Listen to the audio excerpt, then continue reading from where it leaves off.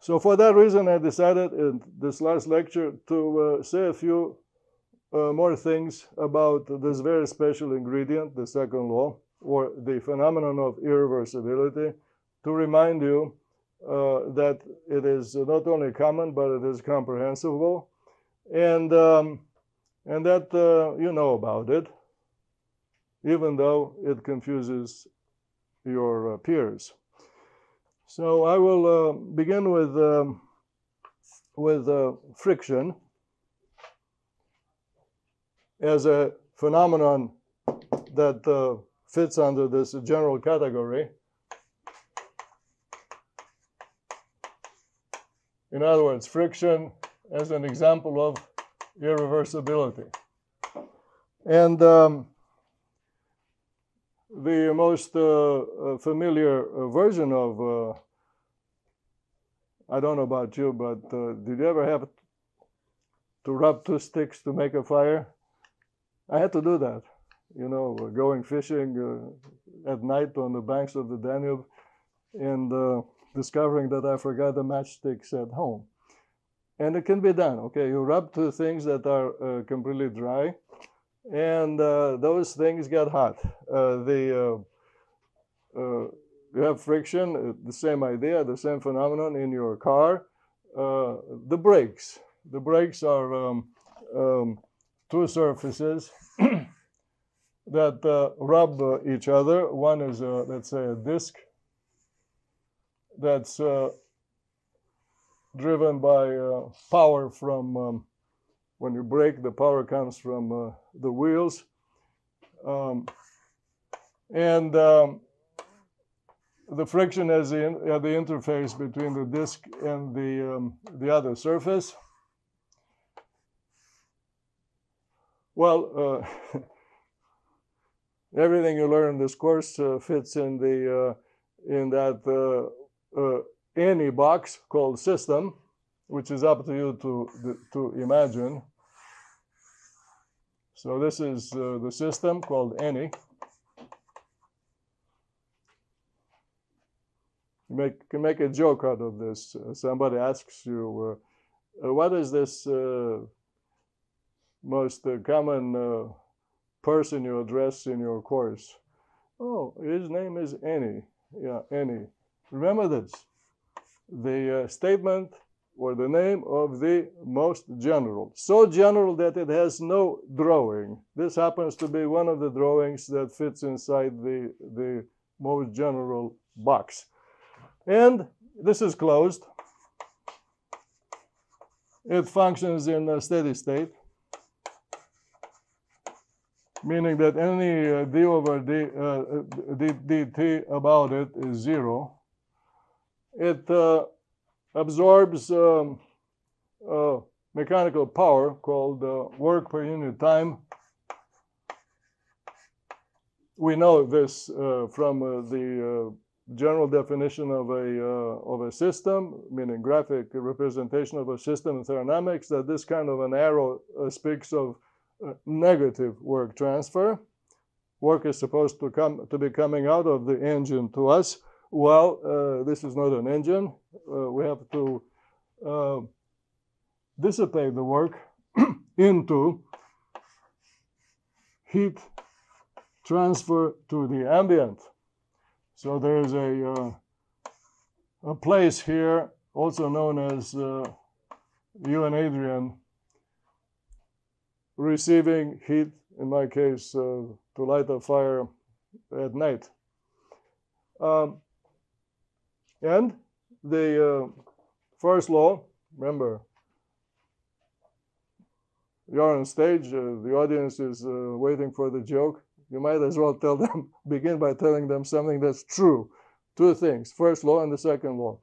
First law is, let me write it per unit time, DE, meaning energy content or inventory of the system, increases because of energy flowing in and decreases because of energy flowing out. The way I drew them, this is, again, contrary to the sign convention of thermodynamics. The first law reduces to the obvious thing, which is that more power in is more heat generation to the ambient. So that's the first law. The second law,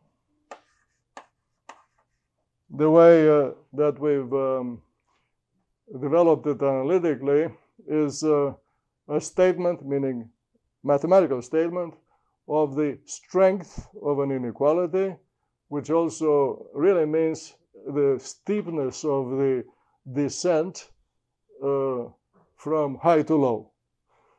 And that measures the entropy generation rate,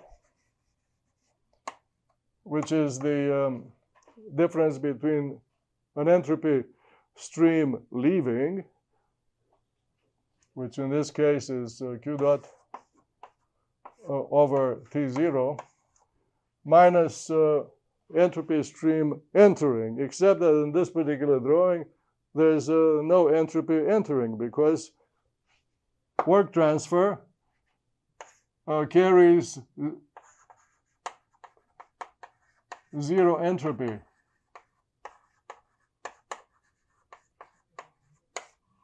Only the heat transfer carries, in this very simple description of a closed system, only heat transfer carries entropy. And the second law is this statement that that any system of this character generates entropy, and so that is the reason why I began with the drawing, which shows that the heat transfer rate must be leaving the system. You know already, and I will not repeat, that by combining the first law and the second law, one arrives at what in chapter 3 is called the combined law,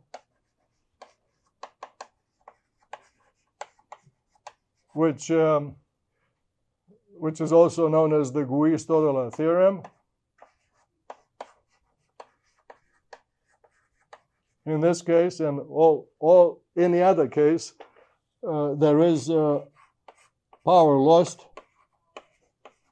in proportion with the entropy generation rate. So we have a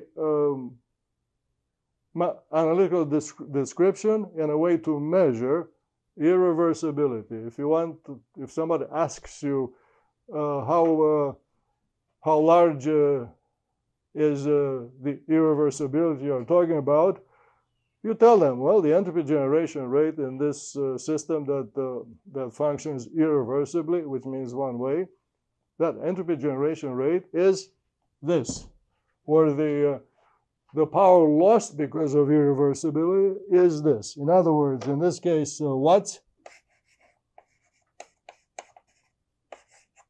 In this other case, for entropy generation alone, is watts per degree Kelvin.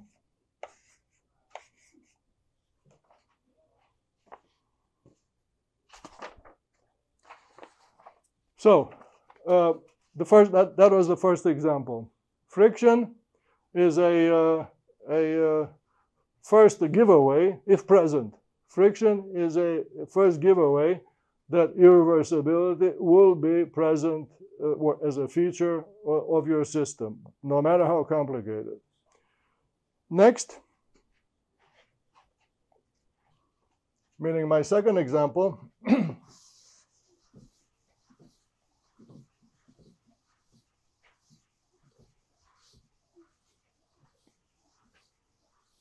is essentially the same example by changing the language. In this case, instead of friction, I will invoke another flow that proceeds from high to low, and that is heat transfer.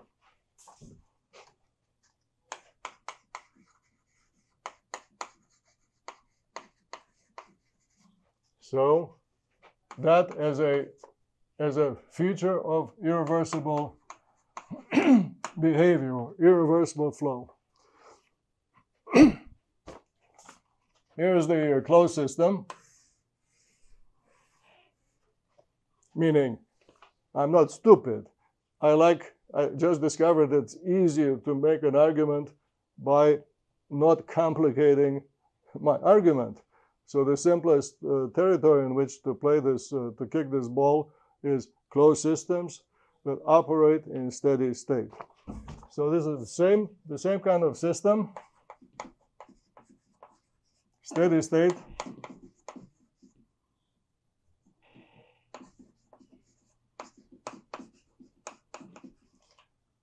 It is one-dimensional, meaning you can read it on the vertical. It stretches between two entities, one at high temperature, let's put it here.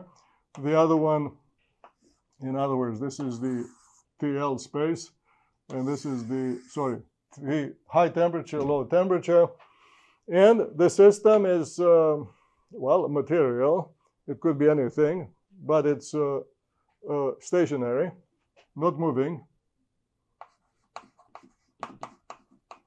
meaning no discernible flow, meaning no visible moving parts, meaning it could be a brick, but it could also be a layer of water that is stagnant. And most layers of water are stagnant if the upper side is warmer than the bottom. Warm, cold. And from warm to cold, there is a heat transfer rate that everybody knows, even without invoking the first law, is conserved.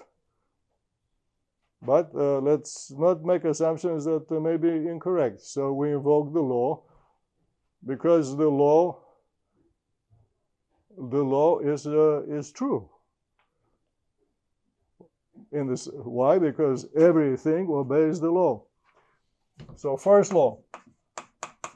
The first law would say that for the system, the energy inventory increases at the rate of energy flowing in minus, in this case, energy flowing out. In fact, we can, let's give some subscripts here to make the mathematics agree with the drawing. And in steady state, we have 0 on the left-hand side. And yes, the the heat current is conserved.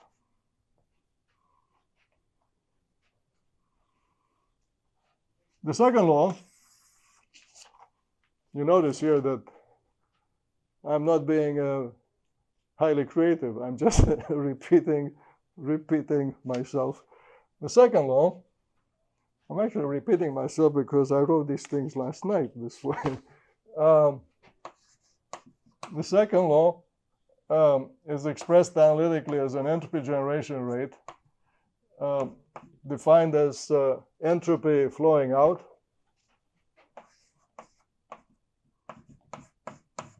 minus entropy entering, and the law dictates that the entropy generation rate cannot be negative. You know the lingo. If the entropy generation rate is 0, that's called a reversible process, or rate of change in this case. The other sign, which is the truth about nature, is called irreversible. Irreversible sequence of processes per unit time described this way. Okay, and it is in fact a greater than zero sign because this denominator is smaller than the other one. So heat transfer across a space defined by a temperature difference is called irreversible process or behavior. Just like friction on this other side of the blackboard. And now the challenge here, when you want to compare friction, you can rub your palms and see and feel it with this other thing where nothing moves, meaning heat leak across a brick. By the way, the brick is the wall of your room. It leaks heat to the ambient. The difficulty comes from the fact that not everybody has the power of imagining what I drew here. What I drew here is in fact a picture of not just the conservation of heat transfer rate. I'm implying that I drew here a picture of irreversible behavior. Why is this arrow oriented downward? Always downward.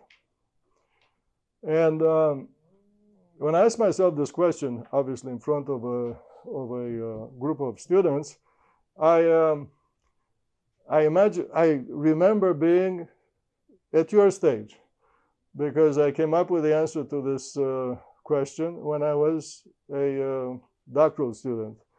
When I was a doctoral student,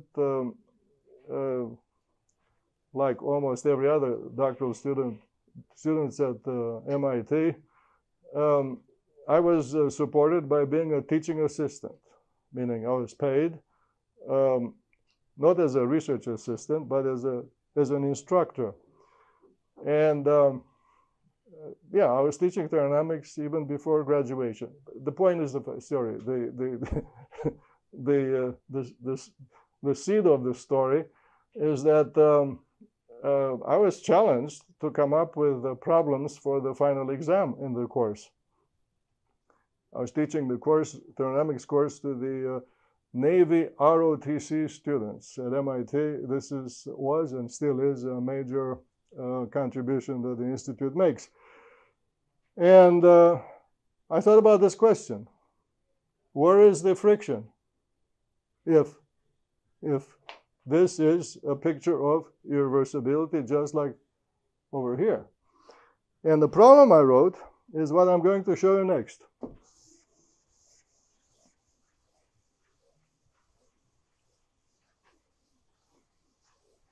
In fact, I erased the hint.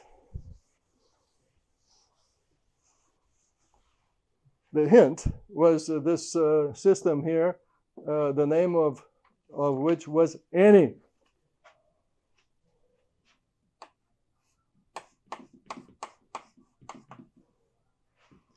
And because I was trained in graphics, I said, well, you know, let me draw something inside this any system. I draw the same system with the same streams that feed it and drain it.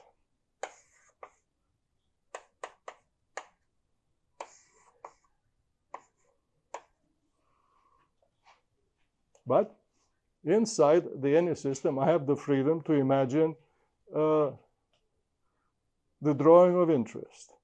And I made a drawing of friction.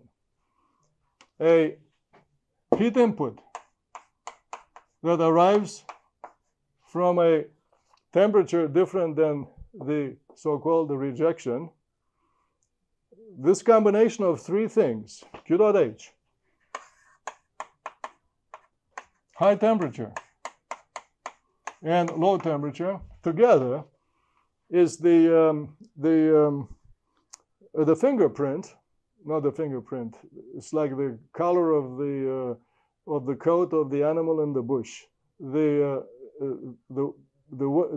ability, meaning human ability, to identify an opportunity. I refer to hunting. In this case, the opportunity to produce power.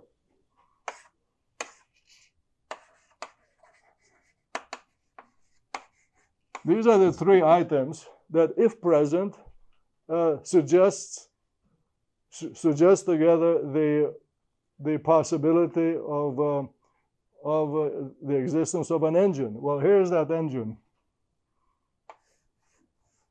And it operates in cycles, because this whole thing, the any, is operating in steady state. And the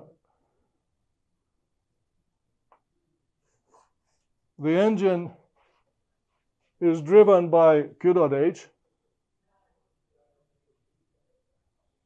It rejects a stream of heating, which is the difference between the Q dot H and the power that the engine produces. So this W is Q dot H minus the heat rejection rate, which I'll call Q dot L engine.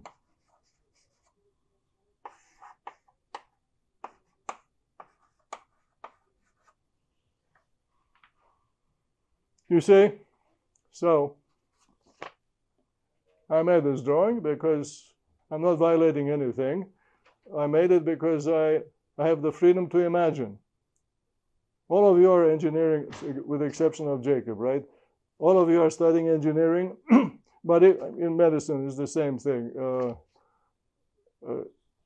You are trained to imagine new designs, meaning cures or ways in which to change something toward the better. It's the same in engineering, but you cannot imagine those things unless you have the freedom to look beyond what is known or what is observable. So here it is. And when I wrote this first step, I had to say, wait a second, this power that my imaginary engine produces cannot get out of the any system. There is no exit. No exit. This boundary is just like the frontier of a communist state. You could not run away. So, funny now, but back then it wasn't. And what happens to this power produced by the engine? It gets dissipated inside an equally imaginary brake. And dissipated into heat, or heat transfer, the size of which is the same as this W dot. So the heat transfer rejected by the brake is the same number of watts as W dot.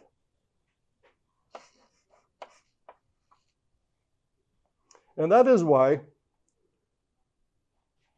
from the outside of the closed system, Q dot L is the same as it ever was.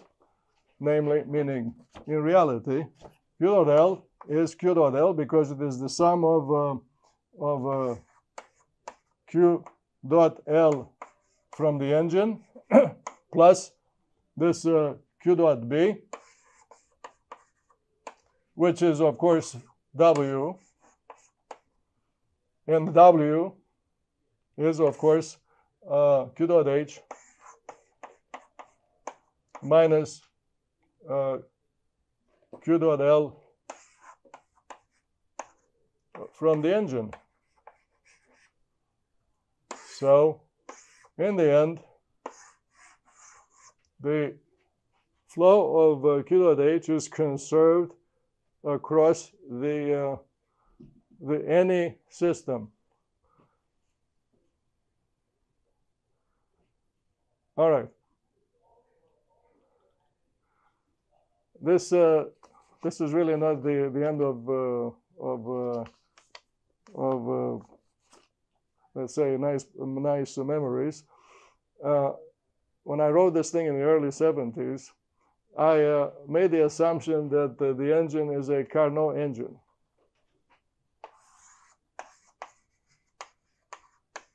In other words, that the innards, the imaginary organs of this empty box are of two kinds. One organ that's free of irreversibility, and the other one is full of irreversibility. I don't know why I made that assumption, but that's the way I published it back then. And